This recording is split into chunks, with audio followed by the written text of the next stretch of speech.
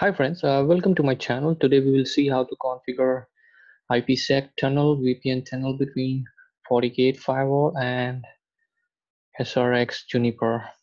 So let me walk through the network topology. So one side we have FortiGate firewall, which will have a policy-based VPN configuration.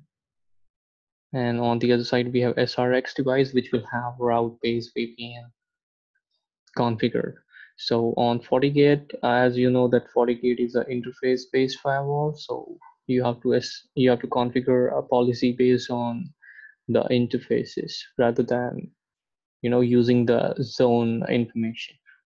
So on FortiGate, I have port 2 outside interface assigned the IP address 192.168.254. On internal port 1, I have assigned 192.168.137.3. On SRX, I have assigned both the interfaces in same zone to avoid additional policy configuration. Let me just show you.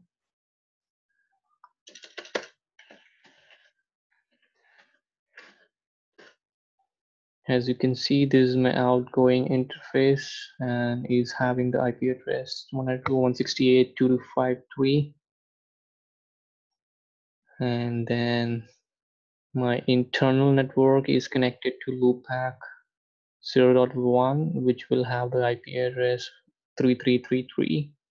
As you can see here, this is my internal network. On the other hand, let me just show you the zone configuration as well.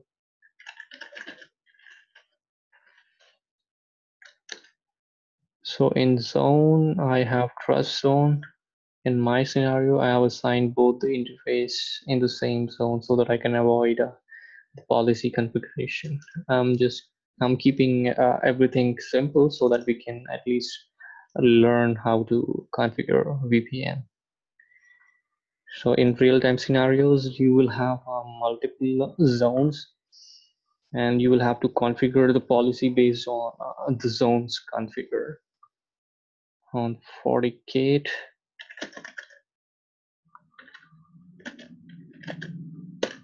you can see port 1 is the internal facing port, which will have the IP address 192.168.137.3. You can see in the diagram this port.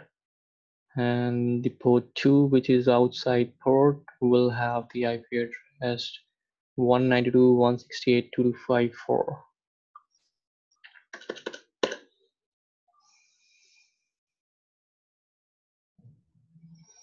Okay, we will use GUI to configure a policy-based VPN on FortiGate.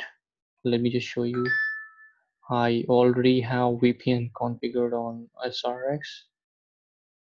This is my phase 1 with the proposal P1, SHA-1, pre-shared key, test, and this is in main mode. And the outgoing interface is GE 0/0/0, which is this port. And phase 2, I have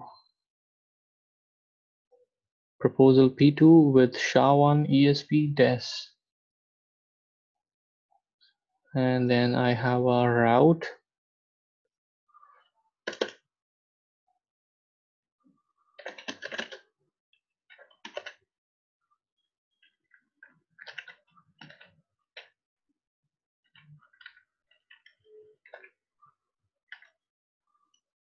You can see that I have a route pointing to tunnel interface ST01. Let's go to FortiGate. First of all, we will create the tunnel. This is going to be a custom tunnel. So we will name it as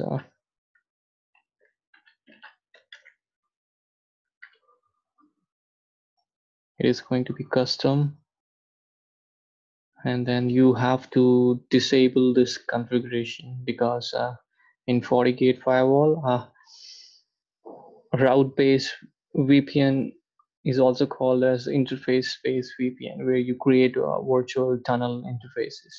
But here in policy based VPN, you don't create those. So you have to disable this option and then type in the IP address, the peer IP, which is 192.168.2.253.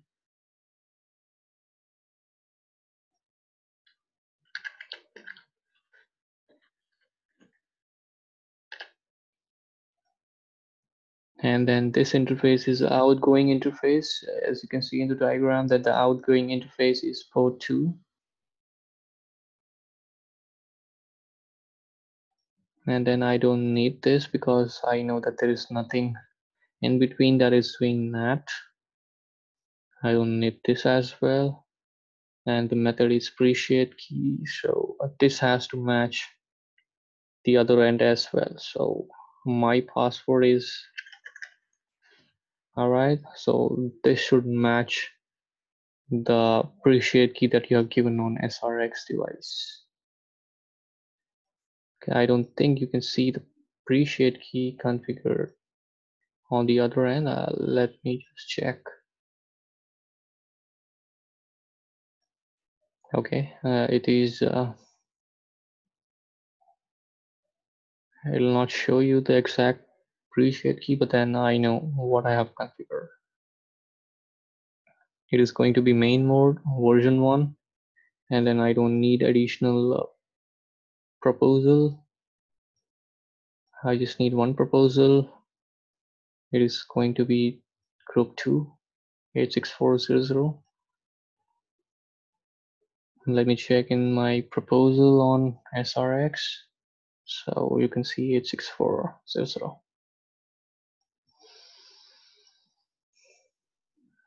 This is done. We don't need XOT. This is going to be VPN phase 2. I'm not going to use any proxy ID, which is also known as a traffic selector in most of the vendors.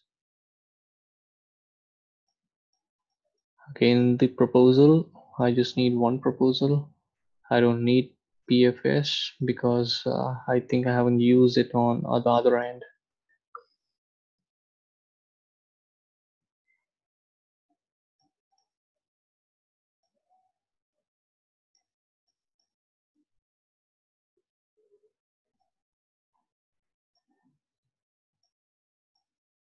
In phase 2 proposal P2, if you see, I have not used the perfect forward secrecy.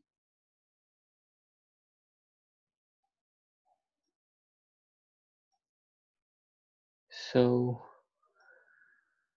we are going to disable that option. And then the lifetime is 3600, if I'm not wrong.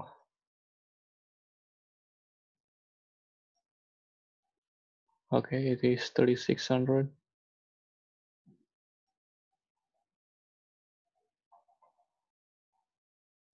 Let me cross check everything. This is a pure IP outgoing interface. Disable, appreciate key, version 1, main mode, dash SHA-1 group 2, 86400. Okay.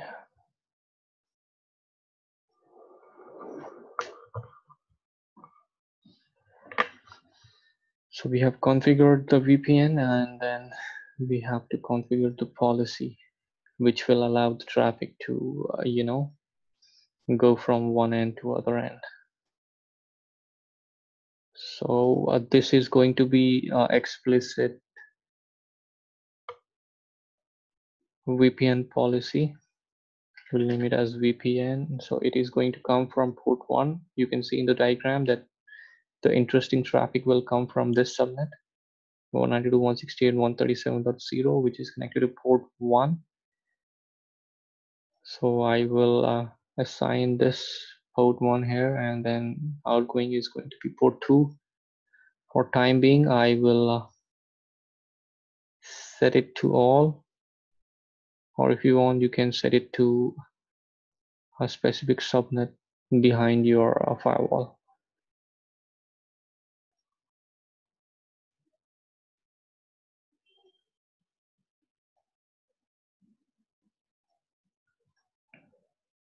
So you have to click this option, which will give you the VPN tunnel which you have configured.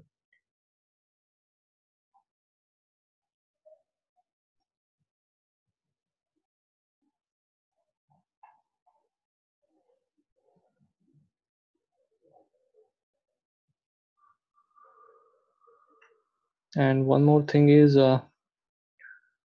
while configuring, you should enable this option as well, which will have a bidirectional, which will allow the traffic to flow bidirectional in a bidirectional manner using the same policy.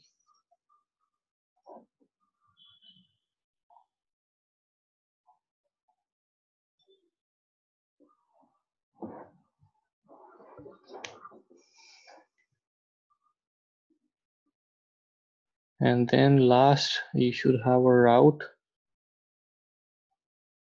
a normal route. As you can see, I already have a route pointing to this loopback interface, which is having the IP address 3333 for testing purpose. So I guess I'm done with the configuration. Let us check.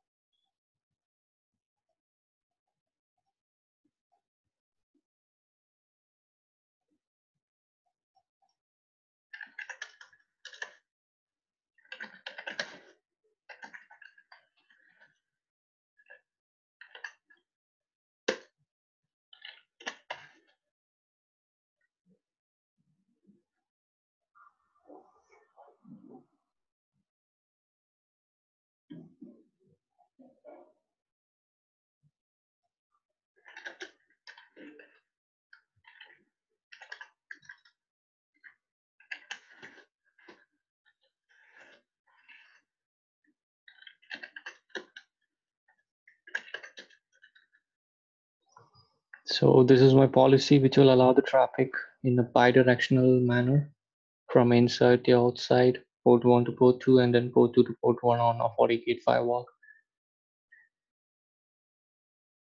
Source port is port 1, destination port is port 2, address all, IPsec, status enabled, inbound enabled, outbound is already enabled.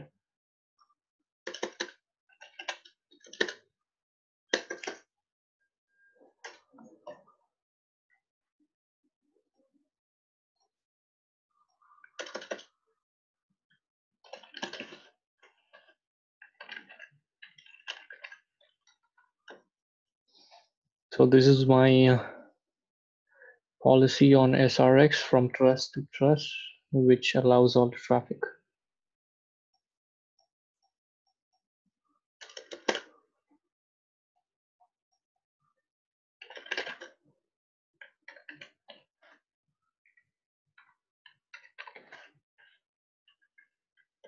So by default, when you ping, it is going to use the external interface on FortiGate. So I'm changing that to use this interface.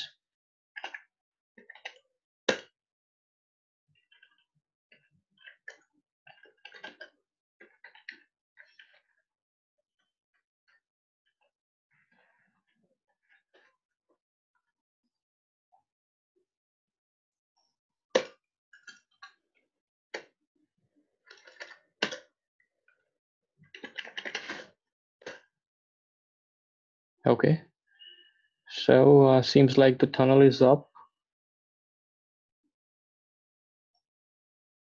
Okay, you can see that the tunnel is up and we have a bidirectional data flowing. Let's validate that.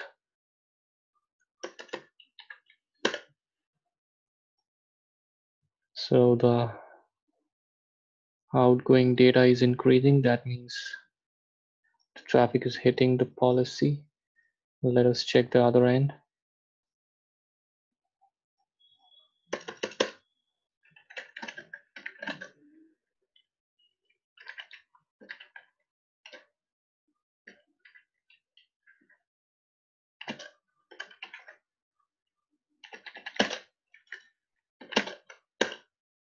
All right, you can see that we have achieved the bidirectional communication through VPN tunnel.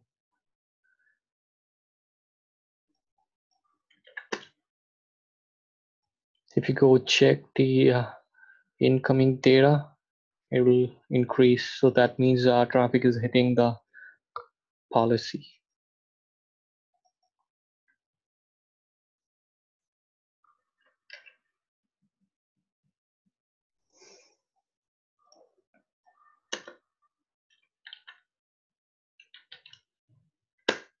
So this is our security association phase 1, which is up on SRX device. And this is the cookie information and the remote gateway. Let us check the phase 2.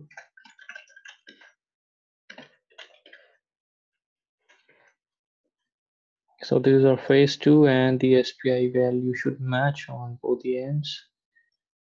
Basically it should match because our tunnel is up.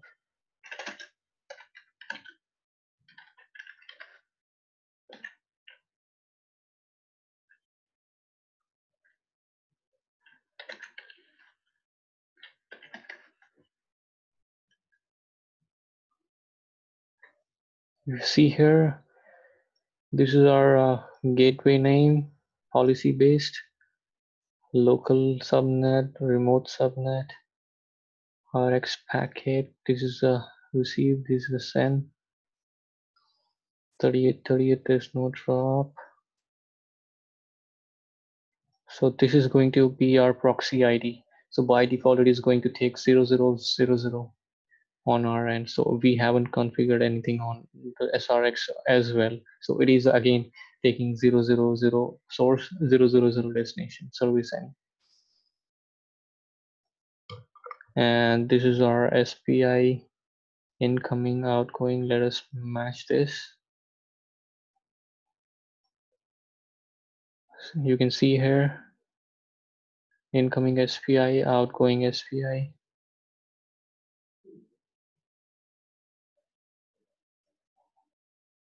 This is inbound to FortiGate and outbound to SRX, and then vice versa.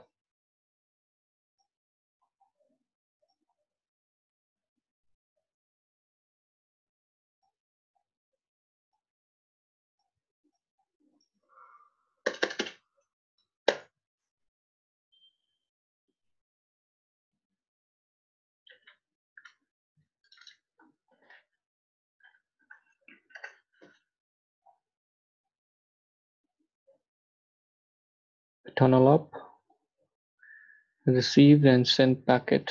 So this is again a troubleshooting commands so that you can check what's going on, whether there is any drop on your end or not. That's it guys, and thank you for watching this video and stay tuned for more updates. And do subscribe to my channel so that you can get the update whenever I post any video. Thank you guys once again. Have a great day.